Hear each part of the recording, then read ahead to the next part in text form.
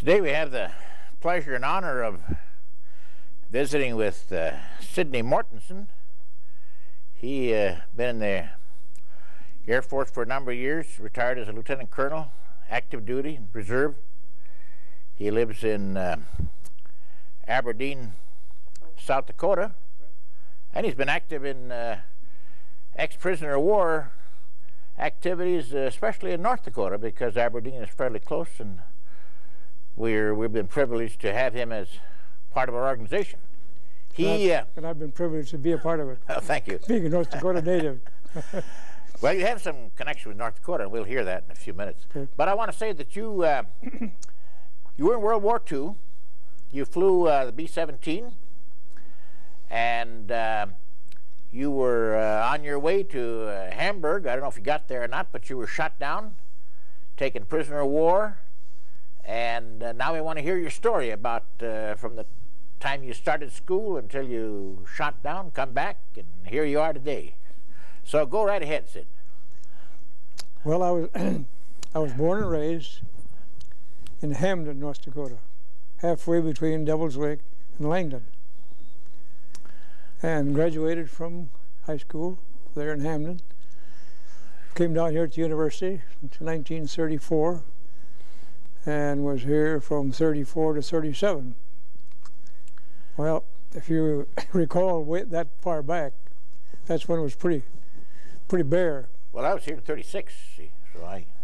You were here in 36? Yeah, 37. 38. So Dad said, Sid, he said, I'm afraid you're going to have to come home and help me. What did I do? Gave me a team of horses and a mower, and I was mowing barley about 6 inches high, and on 60 acres, I think we got about 4, or maybe 6 or 8 foot stacks. That was in 37. Yep. Well, then I went into the. I'd written a civil service exam in Devil's Lake. I don't know, back in 35. I think it was a year after I came down here. Forgot all about it. Got a telegram from Washington, D.C. Would you accept, if offered, a position as custodian, CU2, $10,080 a year? Please reply. And I remember the plain as day, signed by Onthank, who was Assistant Secretary to the Secretary of War. Well, I replied to that, and so I went into Washington, D.C. I had worked in Minneapolis off and on, just temporary work during 38 and 39, because there wasn't anything to do at home on the farm. It was just bare, nothing. Dad sold most of the cattle to keep those, you know. So I replied, and next thing I know, I get another telegram says report for duty in about 3 days. Is that for the? For the department, for the War Department. War Department. For the War Department. And as I wound a civilian? Up as a civilian. I wound up in the Quartermaster General's office, which if I would have been smart, I'd have stayed right there. But in December of 1941. There were 4 of us. We were sitting around waiting for assignments. We'd sit around in a great big room, and they'd call our name, and you'd go someplace. Was that in the Pentagon? That was no. They had built that yet? Okay. That is a brand new Quartermaster General's building. It was built for the Social Security Administration, and they never got in the building. Quartermaster took it over. So we were sitting there, and all of a sudden, we were watching TV and reading the funny paper, and they said, Pearl Harbor has been bombed.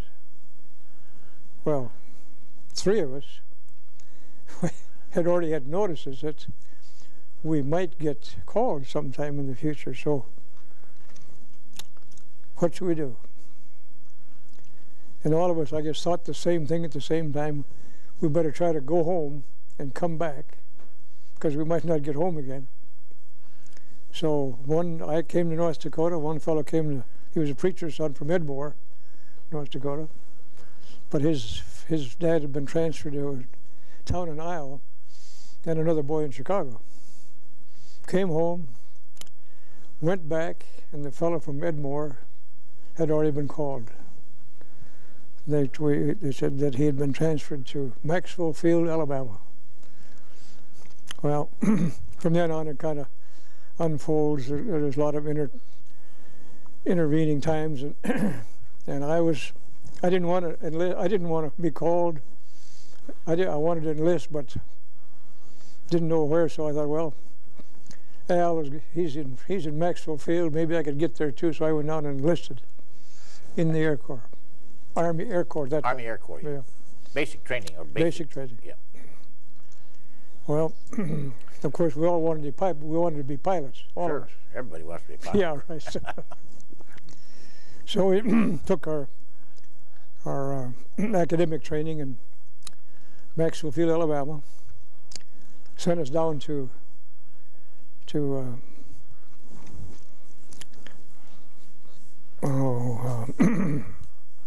Lakeland, Florida. No, not Lakeland. Sarasota. Oh, Sarasota. Yeah. Flying Stearmans, bi-wing, B-17s. No, I mean PT-17s. PT-17, yeah. Yeah. Stearmans. Yeah, well, I could do every exercise except one, and when I did that, and it was an easy one, pick a railroad or a telephone line, and stay right, keep the nose right on it, and do that. And every single time I did, I got sick. And this instructor said, you know, what's the matter with you, Mortenson? He said, you can do those spins and stalls, and you get sick on that. She says, I'll give you one more chance. Okay. Went up, same thing. Said, well, that's it. Back to Maxwell Field, Alabama. We had two options, navigation or bombardiering. What do you want? Well, none of us knew what either one of them was. Well, where would we go? Well, we don't know. We can't tell you that. Don't know. So a bunch of us held up our hands and said, "Go. We'll take bombardiering." Okay, get on the train. Ship you to Santa Ana, California. I don't remember where the navigators went. So we got out to Santa Ana. We were there about I don't know. We were there. Let's see. We got there in about May or June of '42, and they sent us up to Victorville in the hottest part of the summer, July or August, just fierce. Back to Santa Ana, California, took the academic training there, meteorology,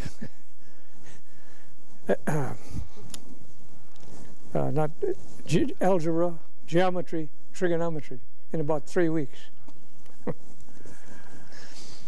So we were sent to Albuquerque, New Mexico, and there we received some more academic training and some flying. We flew and probably you did too, in those little AT-10s or yeah, like that? Yeah, I think so. You know, Twin engine. Right down on the gravel practically. And then we were ready for assignments, and another fellow and I who'd gone all through the service. Well, we met in Washington D.C. We went to Maxwell Field. We went to Florida. We went to Santa Ana, California, and back to Albuquerque, and graduated. And we both got married the afternoon of the graduation. So, the assignment was Boise, Idaho, to be assigned to the 379th Bomb Group. Okay, we were in Boise, I think a month and a half, and then to Wendover, Utah. What kind of planes did you fly there? That's where we got our 17. 17s. Yep. Were you on a crew then, or just? Yep. Yeah. The crew was assembled. Yeah. We were assigned a plane, and we flew that plane all during the training. We flew it overseas, and we were shot down in it. So we knew that plane pretty well, except it was a good ship. Yeah, sure. So went over Utah to Sioux City, Iowa. From there, with no warning at all, here again we got about just about a week's leave. Visited our relatives, came back to Sioux City, Iowa, and the rest of the bomb group had already left. So they said, "You fellows be out on the flight line at a certain time.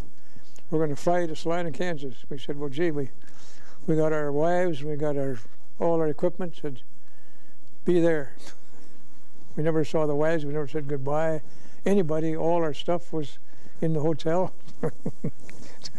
Down we went, Salina, Kansas. We were there, I think, 3 days, and overseas we went. Landed in Goose Bay. A couple of days there for, I don't remember for what. And right straight across the Great Circle Route over to Prestwick, Ireland. Landed there.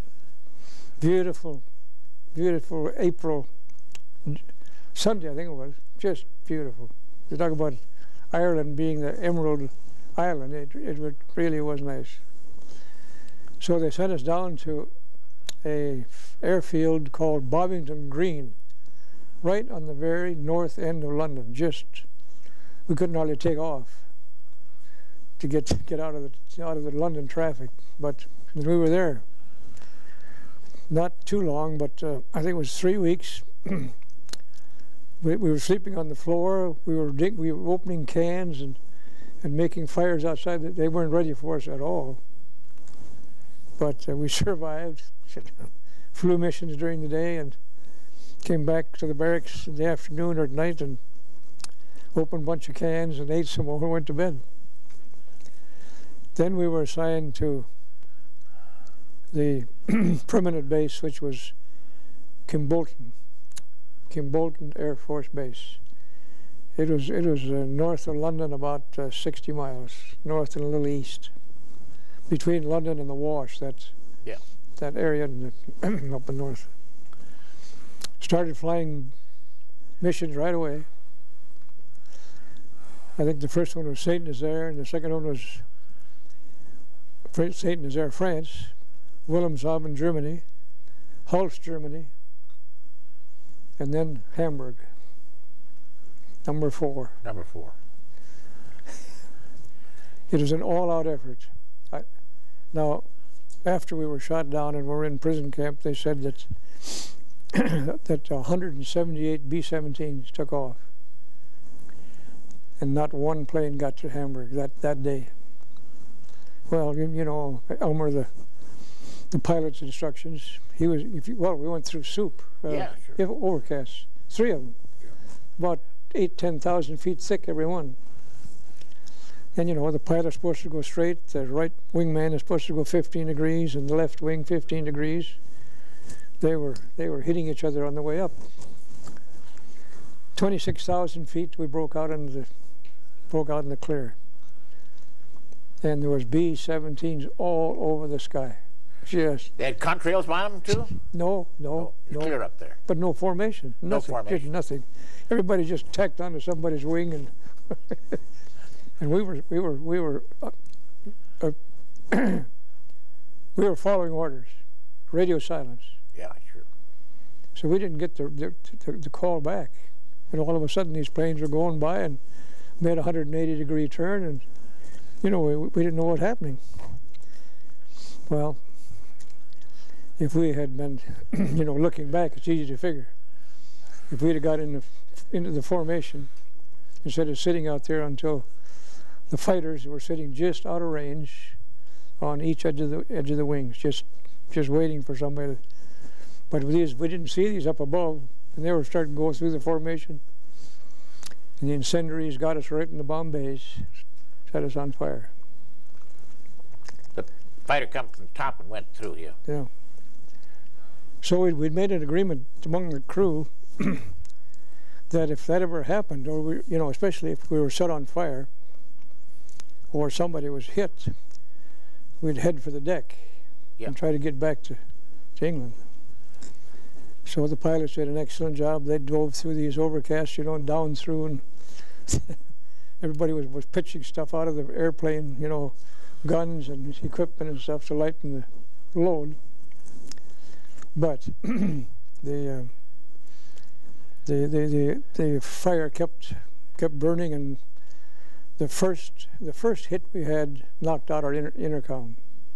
So we didn't know what was going on in the front end of the ship or the back end of the ship, except the pilot kept saying there's smoke going out of the... Here, maybe you could explain on, here's an airplane. You could tell a little bit about where the fire was now, and okay, yeah. This is the ball turret, and the bomb bays were right in here. They opened up. Yeah, they dropped. The wings went down this, or the doors went this way and this way. So I don't know, incendiaries, I suppose. I don't know. Well, by the way, we dropped. I salvoed the bombs as we were going down. Get rid of the load. So I don't know where I dropped those, but I just pushed the lever, and but it was just all, well. The top turret man, there were doors right here, and he opened those doors to show it, you know, to remind the pilot. And it was just like you'd look into a blast furnace, just fire. You couldn't see the radio man or any of the equipment back here. So of course, when that happens, you know what the order is. Sure. You don't listen to anything. You just go. Yeah, but chest pack or a pack on the back? No, I had a seat pack. Oh, you had a seat pack. I had a seat pack. I and the navigator both had seat packs. Oh, yeah. So I went back, and the pilot said, just motion, you know, get out. So I went down and kicked out the front hatch, the door. You just kick out, you just pull a lever on the door and kick it, and it falls out, right? Yeah. And I kicked that door out, and the navigator started pushing me. You know, he wanted me to go first. I didn't want to go at all. So. What altitude were you at then? I don't even know. Oh. That altimeter was going around you like a spinning wheel. Sure. You know, I'm just guessing that we were probably between 5,000 and 8,000 feet, because you couldn't see the ground. No. Even up there, I couldn't see the ground. So Bellmeyer, the navigators, you know, said go. So you know, you're supposed to take your hands over your head and just ease out, and that's what I did. He right behind me, and the top turret man up here, he was. There were three of us hanging in the parachutes when we broke out of into the see crate. The others. Yeah. Yeah. So here comes two FW 190s. And I and the navigator, and they just flew a figure 8 around the two of us, all the way to the ground. They did. Did they fire at you? Never did. And they could have shot us. You know, they could have shot us out of the chute. They shot us or shot the chute out, anything. Yeah. But they were good Germans, I guess. Well, I landed just not too far from where the airplane crashed, and the fire was flying up. And it was, in fact, I lit behind a barn in a civilian prison camp. And these fellows standing around the barn, you know, they're looking up at me coming down, of course, and I could see a soldier riding down the road. There was just a dirt road. He's riding a bicycle, but he kept looking up at me, you know. So I landed in this behind the barn. Hurt yourself when you landed? No, no. I was bleeding a little bit from I was bleeding from the back of my hands here, but it doesn't hurt. You know.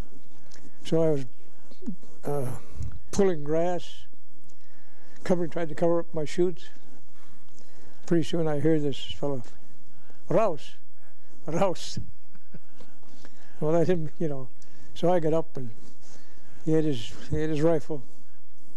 So I put up my hands, and he says, "Bomb bomb." bomb. I didn't know what that was either, but he kept pointing, you know, back here. Then I realized it was that 45 pistol that he wanted, and I opened up my flak suit, my flying suit. Did you get those the officers' greens with the electric suits? Did you have those? Yes. Did you? I didn't have. I can't remember being shot down in that, in a green suit. The first time we'd ever wore them was on that tour, trip, because it was supposed to be a long, a long trip to Hamburg. But there were felt shoes about up to here. I had the felt shoes, yeah. Plugged in. And I lost a shoe when I jumped out. Did you? Until you get a pretty hard snap from that parachute open. Yes, sir. And all the fellows had the same thing, you know. Wasn't it so quiet? Yeah, I know it's really still. Hanging in the chutes. Yeah. Then you wave at them. You know? Yeah. So this soldier, and I had seen the top turret man. I'd seen him land in a field over a fence, not, I suppose about a half a block from where I went down in the pasture. And after the soldier came over and he frisked me, and I kept pointing over in that wheat field to this fellow that I knew he was hurt, but I thought I saw it, I thought that I could see that he was hurt. But anyway, the soldier with me had him climb through this 3-wire fence, walked into the wheat field, and here was the top turret man laying in the bleeding. He had 3 20 millimeters in his right leg, and bleeding pretty bad. Was he unconscious or conscious? No, he was conscious. So I said to this German soldier, I said, made motions, pick him up and get him back to this farmhouse, which was, I suppose, up by the barn anyway. Yeah. And you know that German soldier put his rifle over his shoulder, put the Brinkman, that was the top turret man's name, between us, my arm around one side and the German soldier's arm around the other, and we carried him back into that farmhouse and laid him down on the floor. Well, did he live? Yeah, he lived. As far as I know, he's still alive today, but I haven't heard from him for many months. So there were a couple of teenage girls and a lady in this farmhouse. And of course, when we carried him in, there was a trail of blood from the door under where we laid him down on the linoleum floor, and a little pool of blood. And and I said, get some bandages. Well, this one teenage girl, kind of understood what I was saying, and pretty soon she brought a basin full of hot water and some bandages. So I don't know whether I still had a knife, but I remember cutting that flight suit, just cutting it right up to get at the wounds. Yeah. Well, then I realized that I had to shut off the blood to get a tourniquet. Yeah. So I took off my belt, put it around his leg way up by his thigh, and tightened that up to try to stop the flow of blood. And this teenage girl and I were washing his leg, and he kept saying, "Sid, give me a cigarette." I said, "No, Brink." I said, "I'm gonna give you a shot." What are you gonna give me a shot of? Well, I said, we got those little kits. Well, you probably got them too. Yeah. Those escape kits. Yeah. Square plastic box. Yeah. So I opened this box, and of course this French money fell out on the floor. This soldier boy, he was right there. He grabbed that French money right away. But I got that morphine, those needles. Yeah. And I'd never given a shot to anybody before. But I said, "Brink, hang on." I said, "I don't know whether it's going to hurt or not." And if you remember in training, they said if you have to give anybody a morphine shot, you're supposed to put an X on their forehead. I don't remember that. That morphine was brown. Okay, yeah, I know. Yeah. So I gave him, I put an X on his forehead. Said, "Give me a cigarette." But I didn't dare reach for the cigarettes even, because I knew I had a pack almost full, and I knew what I'd heard, the value of the cigarette. Sure. So I said, "Well, just hang on a little bit." Well, then the pain then really started setting in, and he started to kind of whine and scream, and I said, "Brink, I think I'm going to give you another shot. Anything, but just give me a cigarette. Just give me let me have a smoke." So I gave him another shot. That is, there's only those 2 hypo needles in that pack. So I put another X on his forehead, and that relaxed him. And we tied bandages around each one of the 3 wounds, and this one up here was kind of in the flesh, and really, blood was really coming out. But this girl was real helpful. God bless her.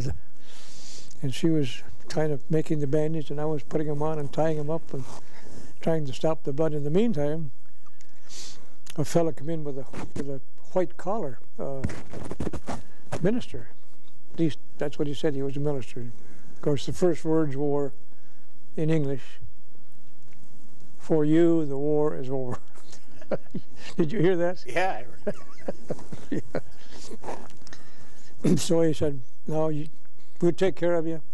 Just everything just fine. We'll take care of you." Well, I probably failed to mention back. I did fail to mention that between the time that I lit in the pasture and we got Brinkman up to the house, I could see the fire. Of the plane, crashed plane. Yeah, way up in the sky, 200-300 feet, just standing up. And as soon as while I was trying to help him out, I was thinking about escape. You're supposed to, every minute right after you're shot down is supposed to be valuable. So I said to Brink, I said, I gotta go outside and look around. Well, I said, don't leave me here. I said, "Don't leave me here." "No," I said, I'll be here. Well, there was a tractor and a homemade 4-wheel rubber-tired trailer on behind flatbed coming down the road toward this farmhouse. And on the flatbed trailer was pieces out of the airplane. The radio. Oh, I see. Yeah. Stuff, and there was a piece of a wing, and there was a piece of the tail that they'd picked up and put on top of this flatbed, and it looked like they were heading for the airplane.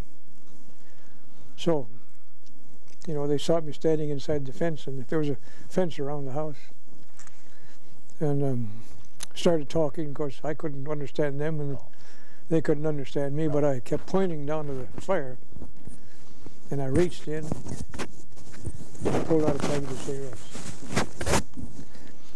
And so I said, point down there, cigarette for you, and if you take me down there. Boy, they understood that right away. Yeah.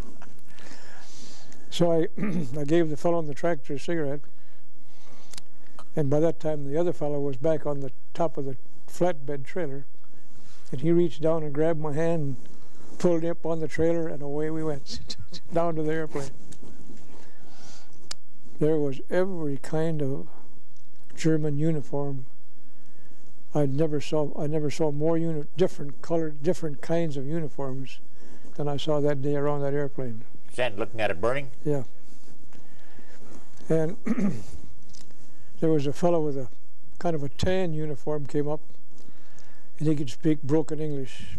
And he started asking me questions, where'd you come from and where were you going? And I just said name, rank, and serial number. Yeah. Pretty soon a civilian came along, very good-looking man, I imagine in his 50s, and he could speak very good English. And he said, "Now I understand you. I understand you got a wounded man up there on the farm." And I said, "Yes." He said, "Well, we're gonna take you into town, and we'll take care of him. Yeah. He said, there's a couple of bodies laying over here. I said, do you know how many there are? Well, he said, there's one right there under the wing. And so I went over there under the left wing. There was the pilot's body. He's dead? Yeah. He said, there's another fellow laying over there by the trees. So I walked over there. Here was the top turret man, not the fellow that parachuted with me, but no. The senior top turret man, I guess. The engineer. So that is two bodies. They're both dead. Both dead. And they got out too late then, I suppose, or what? I don't know. Yeah, I think so. I think so, including the pilot. Yeah. You know, because he was out of the airplane, and how he got under the wing, of course, I don't know. Maybe he was crawling. Yeah. So then they said, well, there's another fellow back here behind the plane. Yeah, I mean behind the fuselage. The fuselage was, maybe 50 yards ahead of where the tail section was. And the tail section wasn't damaged too bad. No. So I went back there, and here laid the ball turret man. Now the ball turret is right there. Yeah. And I don't know how he ever got out of it, because they're electrically operated. Yeah. And how he got that ball turned around and got up and out of there, I had to have to this day. But there was a sad story with that. When we left Salina, Kansas, he and a couple of other fellows started just horsing around in the shower, and he had fallen up against a wooden bench in the shower and kind of hurt himself.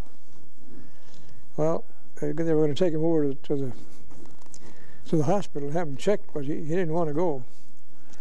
But in the middle of the night, I guess it got pretty bad, so he agreed to go over to the hospital.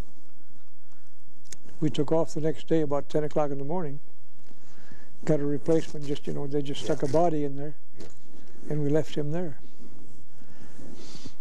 The night before we took off on that trip to Hamburg, he had hitchhiked from Salina, Kansas, got out of the hospital, hitchhiked clear across the ocean, found out where we were, and got up to our Kim Bolton base the night before we took off. So this was about 11 o'clock at night, and here comes Miller, and he said, you know what? We were with the four of us, the pilot, the navigator, and the co-pilot. Yeah, the four of us were in Hansen. Yeah. You were the officers on the plane, yeah. Yeah, the four of us. NCOs. Right. And he came in and he said to the pilot, he said, you going on a mission tomorrow? Yep. Can I go along? Kind of, Groom said, Doug Groom was the pilot's name. He said, you got to get clearance from the adjutant. So, he said, what Quonset is he in? Well, the pilot went with him. They went over and talked to the adjutant. The adjutant said, no way, I can't give you permission. Well, he didn't get permission, but he came along anyway. He was there when we were going to take off, and the pilot said, okay, because he was a good man, good armorer. Yeah. In that ball turret, and he knew that every wheel and adjustment. And there, 5 hours later, I saw him laying on the ground, burned. He had, the ball turret men had these helmets. Yeah.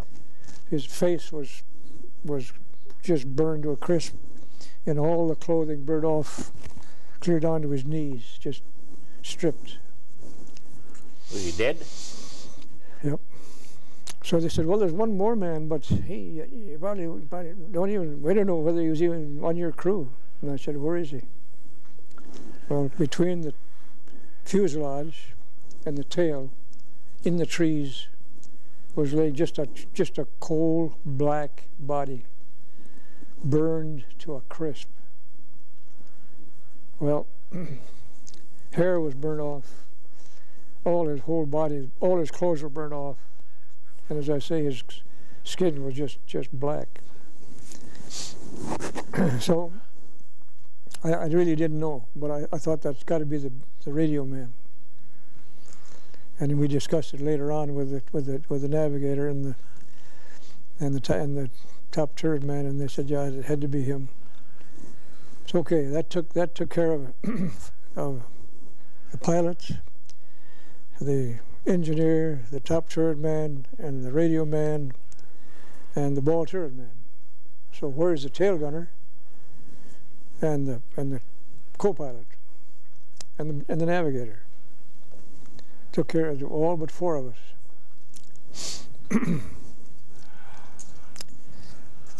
How are we doing? How are we? Doing okay. Do you want a little break maybe for a few minutes? That'd be good. Okay, yeah, a little closer off for about 5 minutes here. Okay. Catch your breath there. Very good. Yeah. Very good.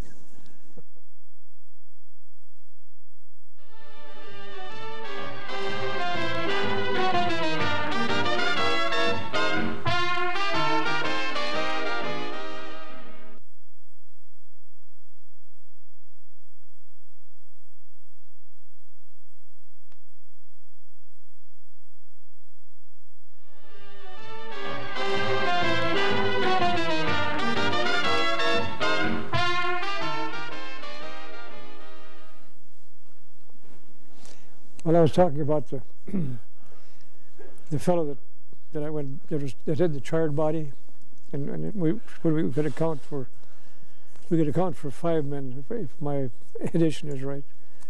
But the tail gunner and the co-pilot and the navigator. One more. Anyway. So we figured, well, oh no, the navigator. He didn't show. He was missing too. But that night, well, this fellow that could speak perfect English said, "We're going to put you in that van right there and take you into town." He said, "Don't worry about this fellow that you left on the farm. We'll pick him up too." Now, are you near Hamburg now? No. This is right by the crash site. We're still, yeah. We're still by the crash site. So they put the fellow that I'd got out of the wheat field and myself, put him on a stretcher in the back of a van, and I sat in there with this guard, and off we went. I don't know. We were on the road, I suppose, for maybe a half hour, 45 minutes, and we pulled into another farm, and the barn had about 6-foot stone foundation around it, and then a hip roof. And this was a barn where they drove the hay right into up on the second floor, right into the hay mound, unloaded, but we were down. They stuck us down below in this in this foundation. Well, one by one, until there were about, I think, 9 of us from our same squadron came in, one at a time, while they'd come through the gate or come through the barn door. And later on that evening, in comes the navigator. So then we could account for 5 of us being alive from the crash site. Well, in came a couple of old fellows, old soldiers, with the green kind of, they looked like celluloid caps with the peak, the peak sticking out. Yeah, old German. Yeah. Way back World War I Sure. style. And they came in, they said, "Well, you guys got to take off all your clothes." Well, why do we have to do that? Because we gotta search you, and we're going to take your clothes so you can't run away. There's one old fellow. He he didn't speak very good English, but he got the word across. So, okay. Out comes the guns, you know, get going. Stripped us absolutely naked. Shoes and socks. So then another fellow, this other old fellow come along, and he had an armful of clothes.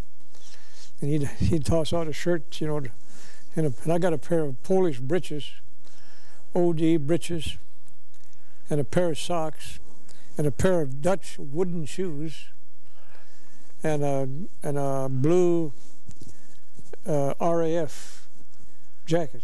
That was my clothes. And the same with the other guys got similar, but shoes. They took our shoes and gave us these wooden shoes. You know, so Yeah. clomped around there, and a lot of us got blisters from, you know, well, I suppose it's rubbing or something, you know. Anyway, so we found out that I'm trying to think now. Oh, then they put us back in another van with pieces of the plane. And just about, well, as I say, I think there were 8 or 9 of us from our 379th bomb group, and a lot of them from our squadron. And we drove till, oh gosh, for 3-4 hours, and stopped at a railroad station. And one of the guys peeked out and saw the name Quakenbrook on the station. Well, nobody knew where Quakenbrook was, but at least we had a name anyway. Yeah, we had a name where we'd been. And from then on, you know, it's a little, my memory is pretty dim, but because we were tired out, you know, we left, took off, I suppose, about 5 o'clock in the morning. Had you had anything to eat or nothing to drink? Eat. No eats or drinks. And the strain, you know, and the tenseness. And I'm just guessing that about 11, 12 o'clock at night, they put us on board this train. And we rode that train that night, and as I recall, most of the next day. And again, somebody looked out and saw a sign that said Frankfurt. And this was on the Mainz, on the one on the Mainz. There's 2 Frankfurts, I guess. Yeah, yeah. Right? This was Frankfurt on the Mainz River. Yeah, Frankfurt on the Oder. That's right. Yeah, that's right. Yeah, that's the other one. Yeah. So, let's see. Yeah, okay. Out of the train, onto the road. That's the last time that I saw the fellow that I got out of the wheat field. The last time I saw him, he was laying in a stretcher among, oh God, probably 8 or 9 or 10 other guys. That stretcher just lined up alongside of that depot wall, and we guys that could walk down the road. And we walked all the way out to Stalag Luft 1. There's a name for that little town. I can't remember. Can't remember either. I can't name. So, got there. Again. That's the interrogation center now that you're right at. That's right. That's right. That's for officers and NCOs. Air Force. Right. Might have been Army too. I'm not sure, but at least I know the Air Force. No, I didn't see any Army men. No, I didn't either. And Luftwaffe officers. Yeah, that's Blue, right. all Luftwaffe officers. Officers and men, I should say. Yeah. They were both. And so, into a little cubicle, everybody into a single cubicle, and this was about, I'd guess, 4 feet wide and about, 10 feet long. I suppose 8 to 10 foot long. One window was all glazed window, you couldn't see out. And I got to tell you this one. We were in. I think I was in there either 6 or 7 days. Yeah. You know, they called you in. You know, yeah. And I suppose they did the same to you, did they, Elmer? Yeah. Well, during this 3 or 4 days, or first 3 or 4 days, they apparently, and I have to just surmise this, that they weren't apparently having very good luck. So there was pipes, those heat pipes, going through the, with the flanges on them, baffles, and they turned the heat on, and it was just almost unbearable. And I guess most of us did the same thing. The floor was fairly cool, so we lay down on the floor to try to get away from the heat. After we were let out of there, after this was, they got their information, and we got out of there. One of the fellows came into that open area, and his face and his nose and his lips and his chin was just filled full of wood slivers. You know, and this guy says, "What the hell did you do?"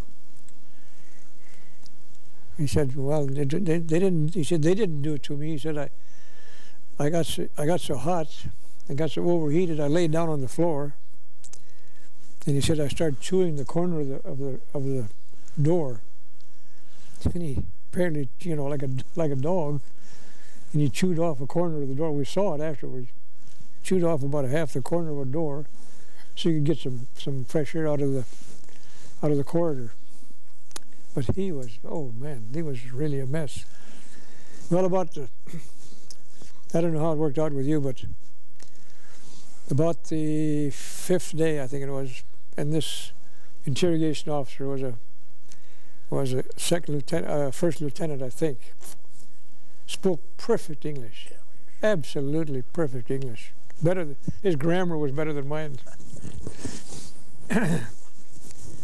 And about the 4th or 5th day, I came in, and he had a big smile on his face, you know, and he offered me a cigarette. Yeah, sure. And I said, "Well," I said, "you've done that before." I said, "Thanks anyway." "No thanks." Well, he said, "You know, Mortenson," he said, "if you had told me, answered my questions, you could have been out of that room and out getting some good food out in the, whatever they call it, that open area anyway." So he had a legal size bunch of papers laying on his desk right in front of him. And he reached down, he pulled off some of the papers off, and he turned that legal size pad around, and he said, "Take a look at this." There were our orders, marked stamped secrets, that we got when we left Salina, Kansas. I see. All names from every crew, and all 36 crews in our group. He said, "Now, if you'd have told me that you were in the 527th Squadron and that Groom was your commander," he said, "you could have got out of here." Well, I was so dumbfounded, absolutely. I couldn't say a word, except I said, "Well, you know more than I can tell you, so no use you and I talk." "Well," he said, I got a couple of more questions. It's same thing. Where were you going? Where were you going? Where'd you fly from? He said, "I think you were flying from Kimbolton, right?" And he had a form there that he was marking, yes and no. If I said no, invariably I was telling a lie, he'd mark yes. If I said yes and I was telling a lie, he'd mark no. So he was right. Really, a brilliant officer, in my opinion. Looked awful. Perfect grooming. He was spit and polish. As I say, spoke excellent English. Well, okay. So I got out of there and out into this open area where they served, you know, they served us food. Served us food? No, they didn't serve us food.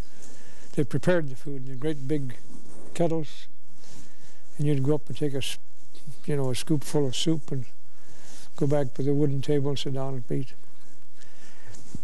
And to this day, I can't remember how long we were there. All I remember is that one day they said, "You're going to go to a permanent camp, real nice, not like this. Good food and nice barracks and good beds." Okay. Again, onto the train, and away we went. And I mean, we were on that train for 2 or 3 days and nights with no food. So we wound up at this camp everybody out they put us in what we called, and what was still called, the center camp. And there were Poles, and there were Norwegians, and there were Swedes, and there were English RAF men, there were Americans, there were Australians, there were Indians, everything. This was kind of the reception center, this one camp. Was that a Sagen? There's a Sagen. Yeah. How far, where's Sagen from Berlin? I mean, just generally south or east? Or south, no, yeah, south, right. About 90, they said it was about 92 miles south and east of Berlin. Yeah. Okay. We were only about 4 or 5 miles from the Polish border. Oh, yeah. In the Oder River. Yep. Oder, right, okay. Right, in that. So, we were in this, and we, of course, expecting, looking for this good food and all these nice beds and everything. Well, I think at that time there were just two double bunks. Later on there were 3, Yeah. And the mattress was a gunny sack, Yeah, filled up with Excelsior or straw, depending on what I was lucky. And the blankets was one gray, pretty good woolen blanket. That was it. And the food, as I say, we went to these big vats, and you had a great big dish, or was it a bowl? Each man had a bowl usually. Yeah. But I'm thinking about the dipper that we used to dip in and fill your bowl and go and sit down. Yeah. And it was food because we hadn't had very much.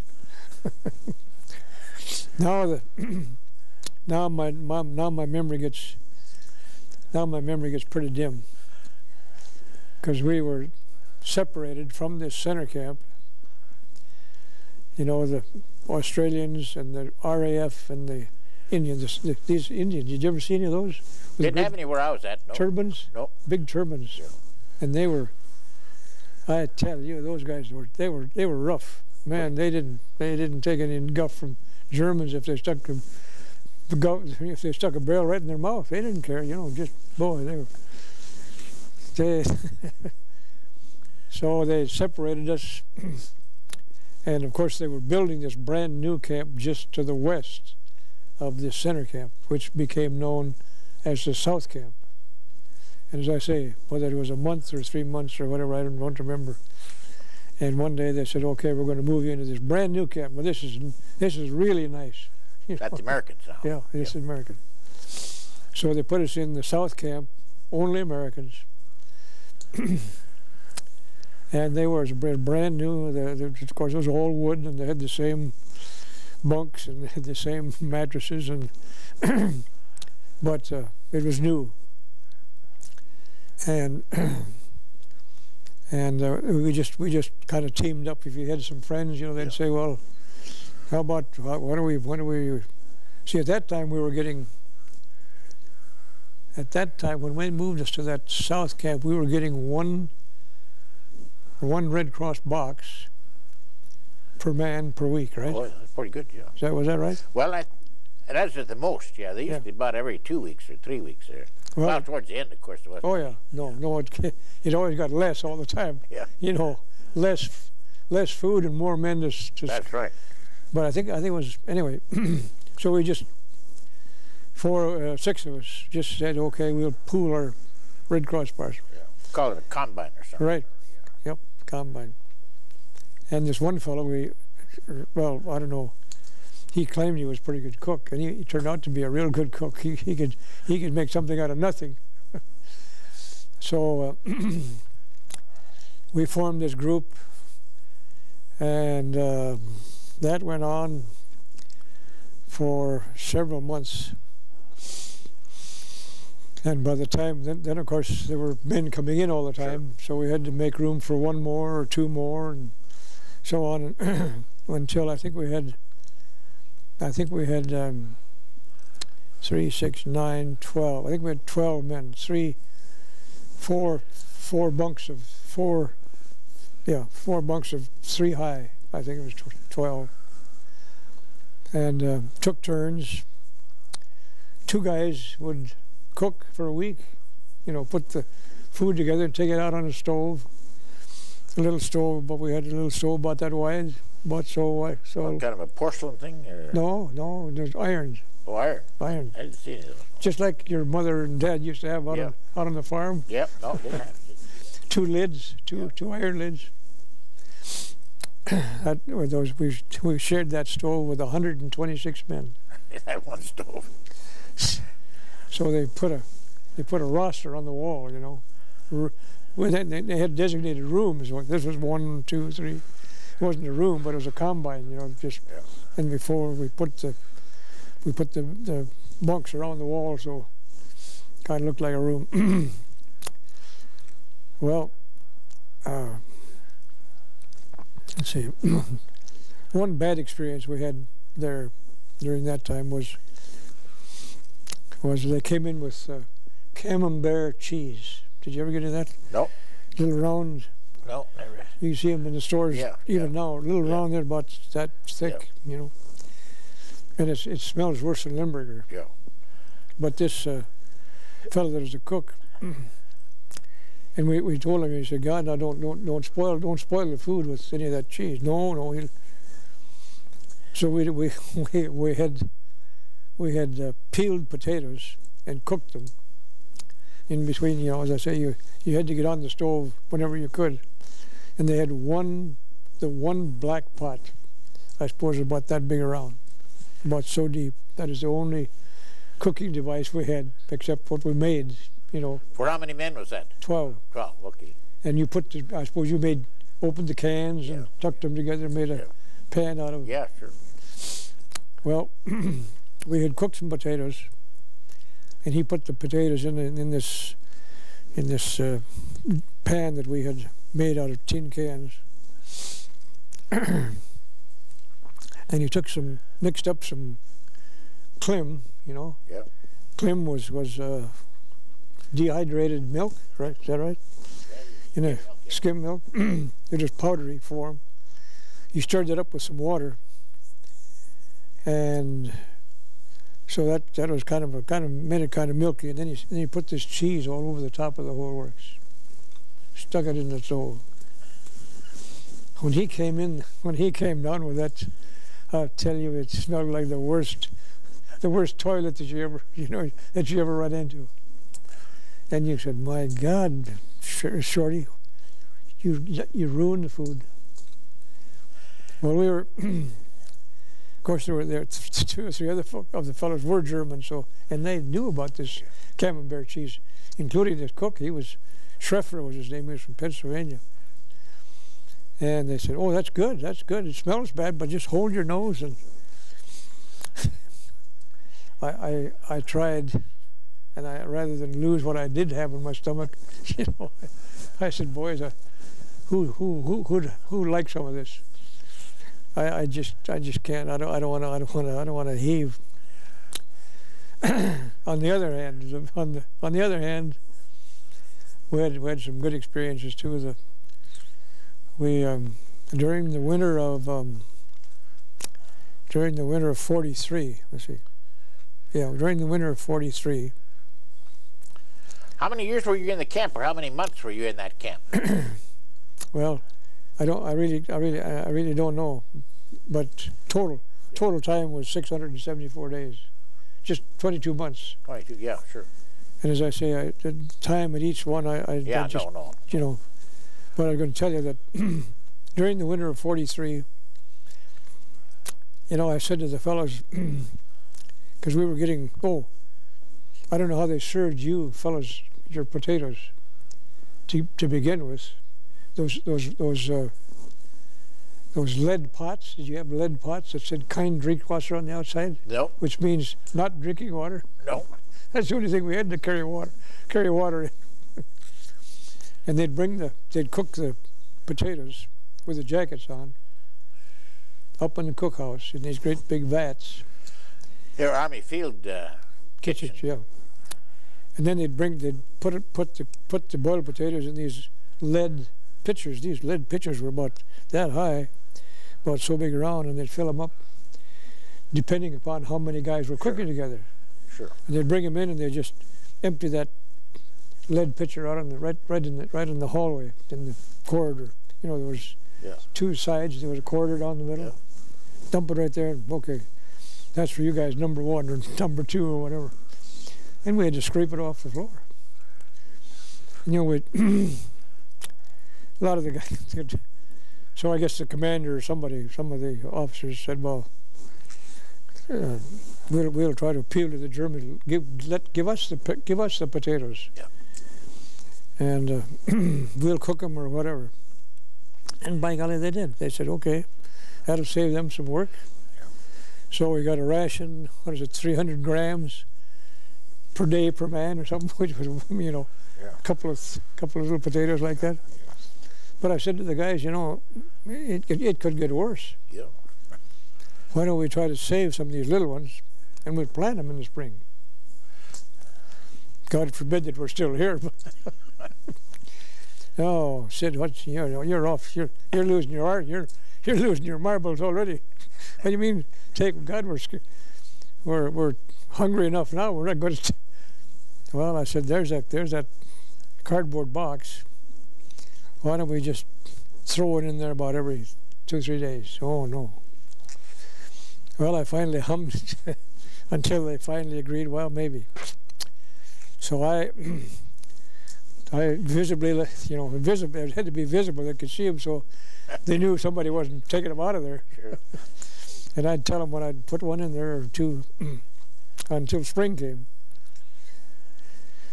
And about, let's see, Dad always used to say that he had to put the potatoes in on Good Friday. I see, yeah. Remember that? Well, no, that is an old theory. That sure. Single player. By the way, I come from Fairdale, see, so I'm not. Oh, really? Yeah, sure. Is that right? So I'm not very far from No, you. you're not. No, you're not far away. Just over the hill there. Right. That was Dad's theory that sure. Put that single bottom plow, 2 horses, plant those potatoes on Good Friday. Yeah. Didn't make a difference if there was still ice there in the furrow. Put them in. And that's what I told the guys. I said, I don't know, but I said, that was my dad. Well, so this fella from Wisconsin, he and I we kind of became we did the cooking together, and we did the sweeping together, and, you know, we did when it was our turn. Yeah. So I said to Nactoy, I said, one day we better get these potatoes ready. And he knew too, but he wasn't about to say anything that we were going to cut them up and get them ready to plant. So we spent one whole day, and, you know, we took these potatoes and we were taking the eyes and sliced them in half. Maybe we'd get 3 pieces out of one. And these guys came in and they said, "What in the hell are you guys doing? Here we've been saving these potatoes all winter, and here you're cutting them up." Well, Easter Sunday came along. I think it was the day after Easter Sunday, and I said, "Okay, we got to try to get some tools from the Germans." And right outside the windows in the barracks, you know, whoever your larger group was, that was your space. Sure. You know, between the door, between the windows. Yeah. So we asked the Germans if they'd give us a spade and a hoe. I think we got a spade and a hoe, and we just made furrows and put the potatoes in there. And then we asked them for some seeds. Well, that word got around camp real fast that some of these guys down in Barracks 128 were planting potatoes, and we're going to get some seeds. So they were, you know, everybody was asking for spades and hoes. And to make a long story short, we put them in. We got a pail too. Did they have a fire pool? What they called a fire pool up there at Bars? No. They had an area. Probably. I'm guessing 15 feet wide and 15 feet long, bricked, made out of bricks, dug in the ground. And that was a fire pool. In other words, and it was full of water all the time. Oh, yeah, they did have that. That's right, yeah. So if they had a fire, well, they'd come in with a fire wagon and throw the hose in there and practice. Yeah. Well, what was I going to say? Oh, we got a pail. Put it in the fire pool, took some water out and made little ditches beside, irrigates. Sure. Irrigate this field. Well, we got a hold of some carrot seeds, and we got a hold of some tomato seeds. And here again, I'm going to skip because we were sitting out on the east side of the barracks one day, and the navigator, he was from New York. He had never seen a cow. I don't know, we got a hold of some books, and somebody was running through the books, and here was a picture of a Holstein cow. And he saw that, and he said, what is that? Well, that's a cow. Well, what's a cow? Well, that's where the milk comes from. That's a Holstein cow. Well, he kind of smiled because he'd never seen a cow, never seen a Holstein cow. But anyway, we were sitting there on the east side of the barracks, nice summer, June or July day, and these tomatoes were probably up, well, maybe that far out of the ground, and right beside them were the potatoes, and the potatoes were doing real good. Boy, they were up about like that. So Melmeyer, the navigator, he turned to me and he said, I can't see those potatoes. He says, I can see those little tomatoes on the vine, but I can't see the potatoes. Well, I said, Mel, they're right there. See those vine, those green? Yeah, but I said, I can't see any potatoes. He didn't know, and I just suddenly realized that he was sincere. Yeah. He thought those potatoes were supposed to grow on the vines just like the tomatoes. Sure. So we had a kidded him about that for a long time.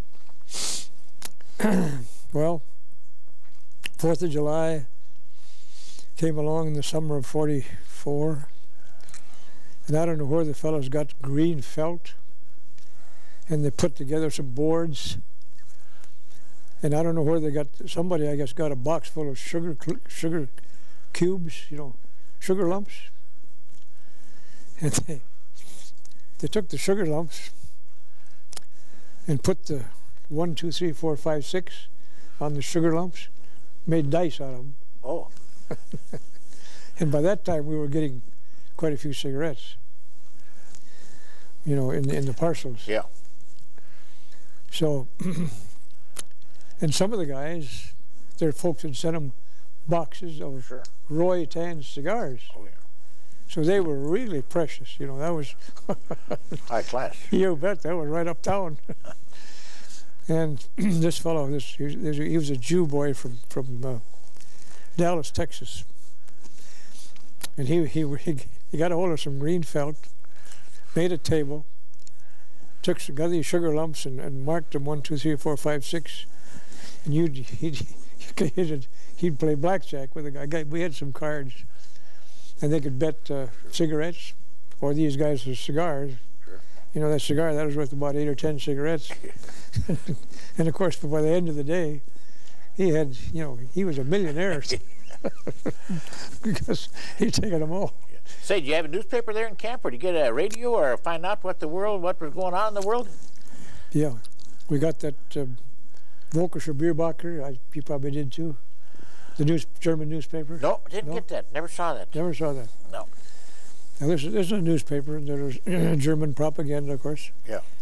And Come into camp to get it in the camp. Yeah, they brought it in. Yeah. I don't know how many we got in the camp at a time, but it was quite a number because we used that newspaper. That is kind of precious too. Well, I would think so. We lined our beds with under the sheets or under the with those newspapers. But when you mentioned that there was a loudspeaker on the outside of the barracks, and I think it was about 4 o'clock every afternoon. There'd be a German commentator who speak German, and we'd gather around, and if you could pick out a German word, of course, there were 3 fellows that were authorized to contact the Germans. We were not. We were absolutely forbidden to contact. Yeah. These 3 men did all the negotiating, and they'd listen in on the news and take it down, and then they'd tell us what the Nazis were saying. We were kind of careful. We Nazis rather than Germans, because the German people, we found out, were pretty nice people. Oh, yeah. So, and then they, you know, I'm sure like just exactly the same as your camp, we had all kinds of skills. You know, jewelers and carpenters and plumbers and everything, executives. So these engineers got their heads together. Oh, they told us to save the solder. Yeah, the lead, yeah. That were off the cans, where they sealed the can. So they apparently had melted the solder off the cans and had bribed the Germans to bring them in a radio tube and an oscillator, I guess. So they made a crystal radio. Sure. And they could pick up the BBC. Well, that thing floated around from barracks to barracks for just about a year. And the German, they were always looking for that radio, because apparently they knew or had some equipment that picked it up. They were picking it up too, I guess. Sure. And where was it? And they'd take the ceiling, you know, they'd take the whole ceiling out, or they'd tap the walls and maybe take a space between the studs, take the whole wall out, looking for that radio. They never did find it until just before we were evacuated from Stalag Luft 3. How many roll calls did you have? Did you have one a day or two a day? 2 a day. Yeah. You formed out formation out in front of the barracks. Yep. There. 8 o'clock in the morning, everybody, summer and winter, and 4 o'clock in the afternoon, summer and winter. Didn't make any difference whether it was raining or snowing or.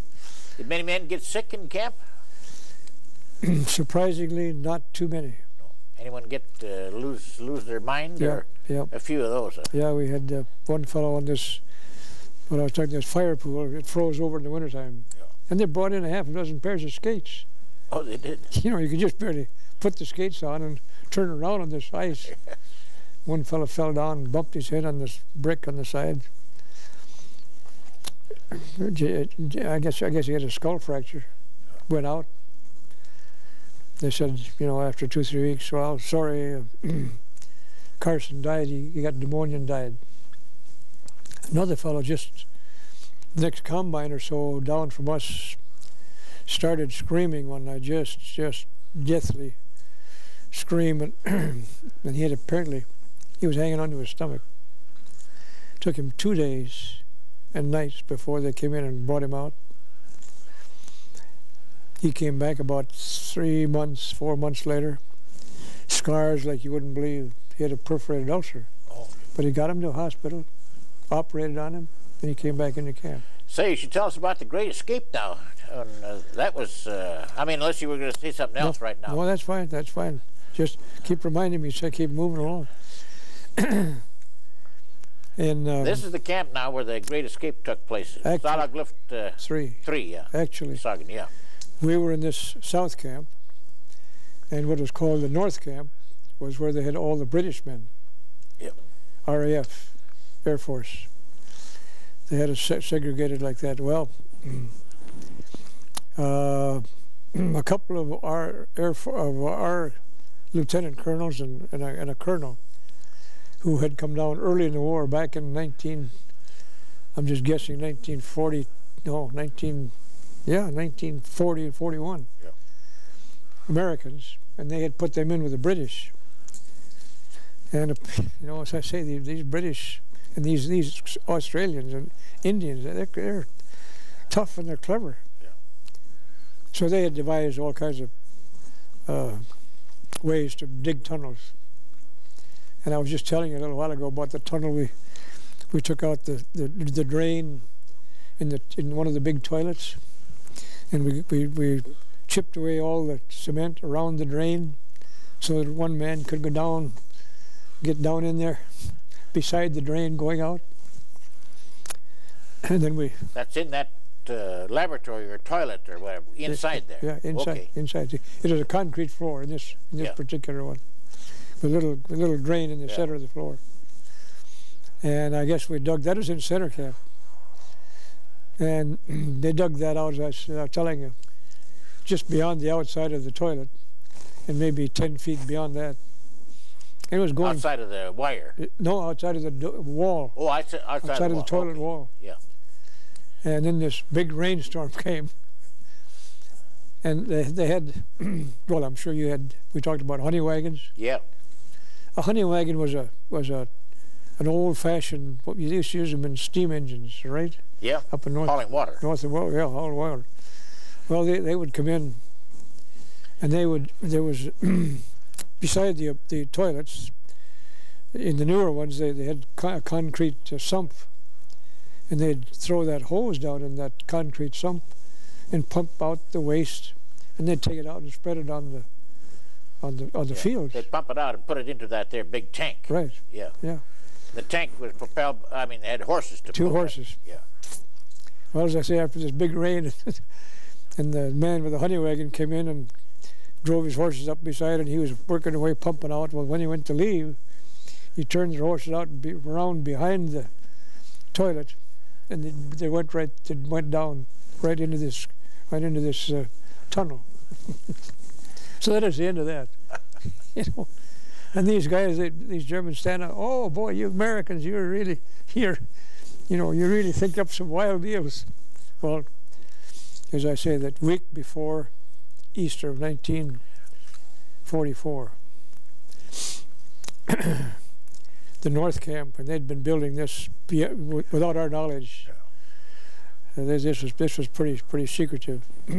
They'd been digging this tunnel, and they well, they did. Of course, we learned. They taught us, in order to dig this one tunnel that I was just talking about, to disperse the sand was a problem. Did you have that? Yeah, we had the same thing. Because if you put it on top of the ground, they'd see that white sand right away.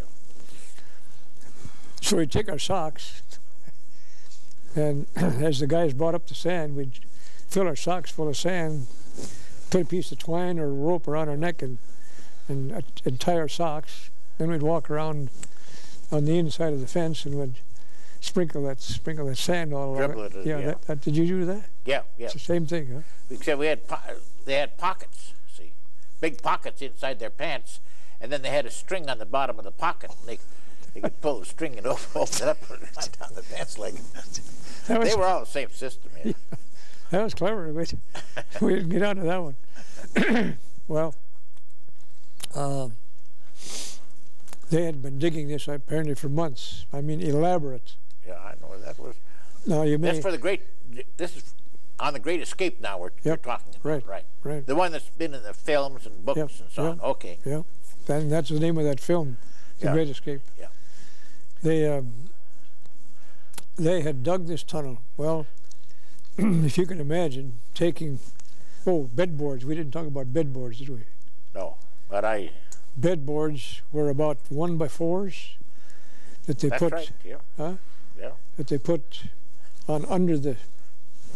That is the base in each bunk. They were loose. Yeah, they were loose boards, and they put them in the bottom of the bunk. Then they put this mattress. So-called mattress. Yeah, this gunny sack on top of that, and then your blankets. And they used those boards as they were digging to shore up the tunnel, right? You guys Right. Yeah. You did that too? Yeah. Well, as I say, they made an elaborate tunnel, and we were even assessed boards, from our camp, and that fence was about 12, 14 feet high between the two camps. Yeah. So they'd have a couple of guys by the guards. They'd get the guards. They'd be playing ball or pitching something, and then they'd throw a board or two over the top of the fence to the Englishmen, to the RAFs, so they could keep building. But they built a trolley and a truck, even with with wooden wheels and a platform. I mean, with 4 wooden wheels and a place for the guys to lay down. And and they pulled this thing on a track made out of bedboards. Inside the tunnel. Yeah. Inside the tunnel. Yeah. And as they worked forward. As they worked forward, and they had a rope on it, and as they worked forward, they'd come back and dumped. Did you get that? Yeah. Did really? Except ours wasn't as elaborate. We never got out. No, well, they even tapped into the electricians, figured out how they could tap into the electricity, and they had lights down in there. They did. Well, the distance from the barracks to the fence, I'm just estimating, was like about 300 feet. And they dug that. They dug that thing. It was just about 30 feet deep down before they started out. And they had planned it so that they would come out. See, here was the fence. Here was an open area where the guards and the dogs made their trips around. Yeah. Then there was then the trees started, because this was in the pine forest, right? Woods, yeah. But they miscalculated when they decided to come up, and there were 52 men briefed, and I mean these fellows made uniforms. Yeah. They made currency, yeah. Brief cases. Yeah. They made black caps and hats. You know, just I really well. Here's another story. They asked us to put on a play. Maybe it was the 4th of July. I can't remember what the occasion was, but said we'd get red, white, and blue crepe paper. Ask the Germans for red, white, and blue crepe paper. Okay, so we worked up something and asked. We had to have some rolls and rolls of that red, white, and blue crepe paper to put on this play. And surprisingly, they brought it in, and we used it. But we didn't give them back. We didn't give it back.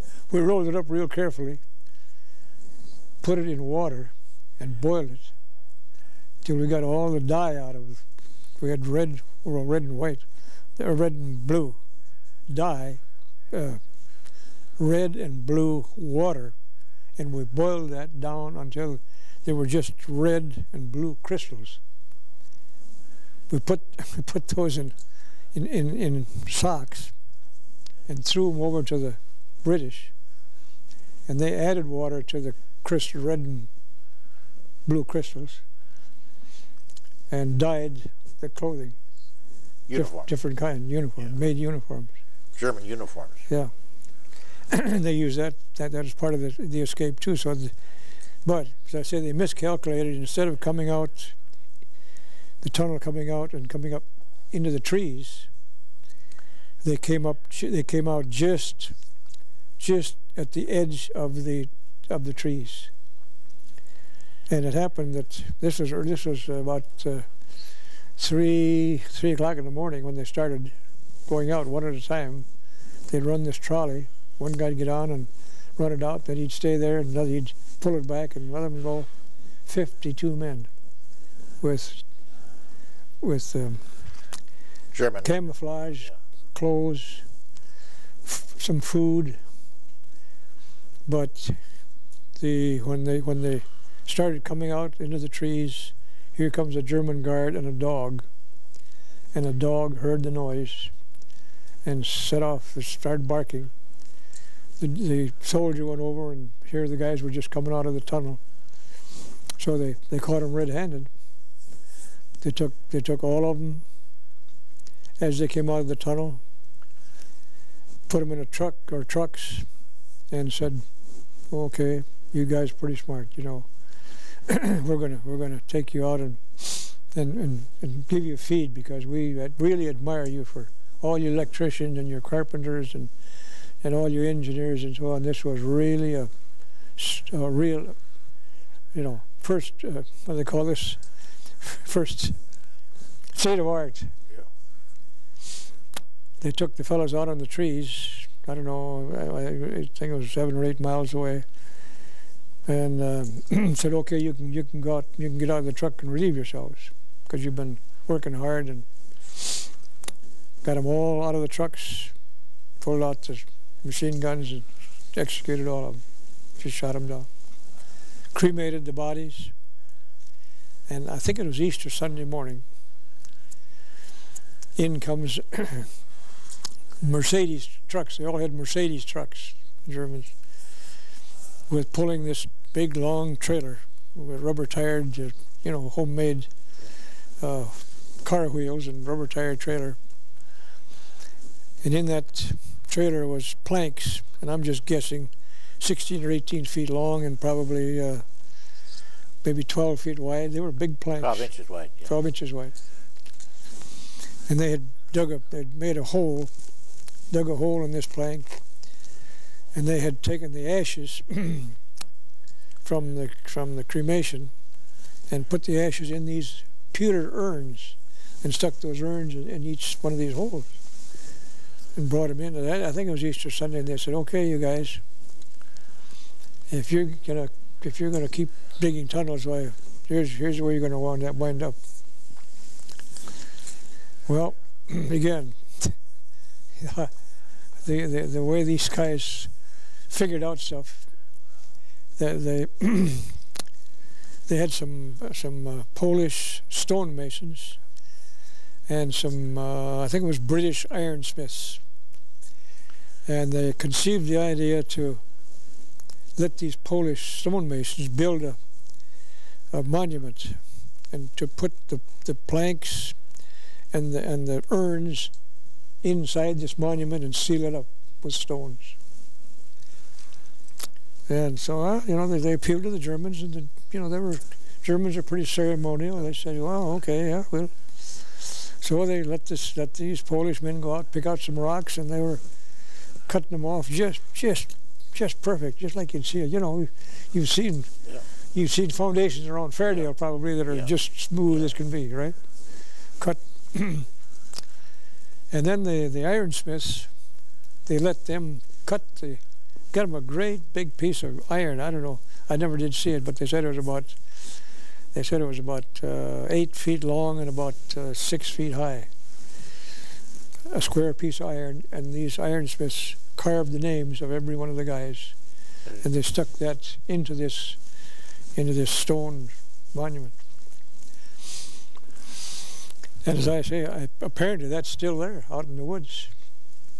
But it was the most, in the Nuremberg trials, they said that was here's a physical evidence, concrete evidence of what the atrocities that were carried on by the Nazis. So they used it during the trials. As I say, I understand it's still there out in the woods. Say, how were you liberated from the camp there? On the let's see, January, was it? No. January, February, March. No, it was in May. 1st of May, around the 1st of May you got liberated, wasn't it? April 29th. April 29th, okay. Yeah. I'm trying to think. Okay. They came into camp one night about 10 o'clock. The Russians? No. Americans? Germans. Oh, Germans. Germans. And said, "We'll give you 30 minutes. We've got to evacuate this camp because the Russians are coming across the river." Well, you know, it was pandemonium, just absolute. Yeah. It was disaster. But everybody grabbed what they could. They take their pants legs and tie them together and stick food or clothes into their pants and tie them up and throw it over the back, and away we went. 5 below zero and about 4 inches of snow on the ground. This was in the last week in March, or the first week in April. Loaded it. We walked 87 miles, I think. Then they run into the Americans then? Then they put us in boxcars. Oh, yeah. In the there was French 48 cars. I think they put 50 men in each one. You couldn't sit down. You couldn't. No. You couldn't stand up. You couldn't sit down. How'd you get to Camp Lucky Strike then? Well, here again, we were in those boxcars. We went in those boxcars, I think, in Spremberg, and there was about 4 inches of horse manure in the bottom of these boxcars. If you ever go into Washington, D.C., or you ought to go and see that museum. It is an exact... What's the name of the museum? Well, that's beside the point.